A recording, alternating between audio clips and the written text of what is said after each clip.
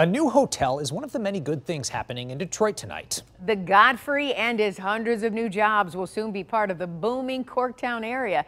The hotel on Michigan Avenue is scheduled to open in September. And 7 Action News reporter Simon Shaquette has a sneak peek inside and tells us neighboring businesses are ready to roll out the welcome mat. With a new ballroom, lobby, and rooftop bar, the Godfrey Hotel promises a one-of-a-kind experience while driving economic growth for Corktown. Inside the brand new Godfrey Hotel on Michigan Avenue in Corktown, much thought has been put into both style and functionality, as well as delicious food. Then this is the pre-function room that opens into the ballroom.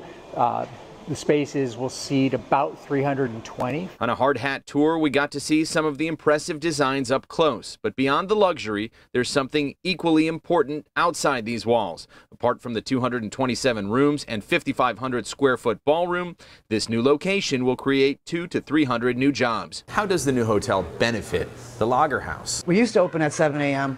We changed the hours to 9, but now since the hotel might be opening, and go back to 9. Dolly Nichols bartends across the street at the Lager House, a popular bar and live music venue dating all the way back to Prohibition. It's booming. It means Detroit is building. Detroit is still going on. It's going to be it's still a great town. Reflecting on the area's past and future, neighboring businesses as well as people who live, work, and play here are sharing their enthusiasm about the investment. Frank Ballard owns a business nearby. I think it's good for the people. It's bringing out the community.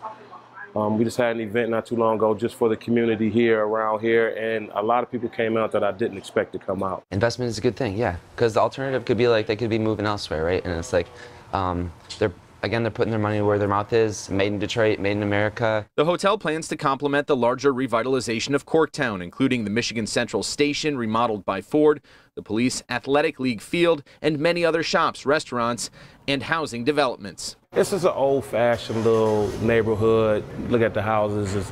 It's pretty unique. We're going to start opening up that courtyard, and we'll have brunch for all the guests that come, that stay there. The Godfrey Hotel also represents more places to stay as the city of Detroit looks to host more large-scale events.